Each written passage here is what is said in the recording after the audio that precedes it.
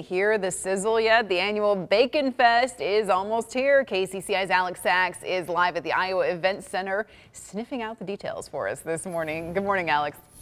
Good morning, Elizabeth. The good, the bad, and the bacon. The theme this year is a country western, and it's going to be a lot of fun for the 10th annual Bacon Fest, and it's kicking off tomorrow. But to join us more to talk a little bit more about the details and how you can enjoy, we've got Brooks Reynolds with us this morning. Quite the show, the giddy up behind you. This is the Iowa Beer Bus. Tell us a little bit more about it.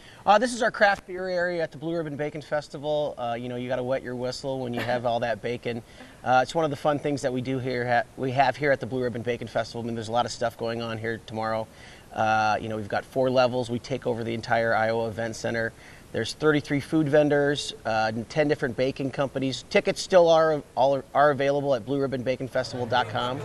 That's important to know. Some people are like, oh, I'm afraid it's a sold out deal, but you can still come down and get some. Tell us a little bit about the beer you're going to have on tap here at the Iowa Beer Bus. So one of the beers we have is Old Pale Lager from Peachtree Brewing Company in Knoxville. They actually made a beer for us that pairs well with bacon. It's not bacon flavored, it just goes well with bacon. Yeah, that might, is there such thing as too much bacon? Maybe that would be too much bacon. I don't know. We'll have over 100,000 slices of bacon available for people to eat on Saturday. Now, heaven forbid, if someone's not a big bacon eater, is there anything else going on over here?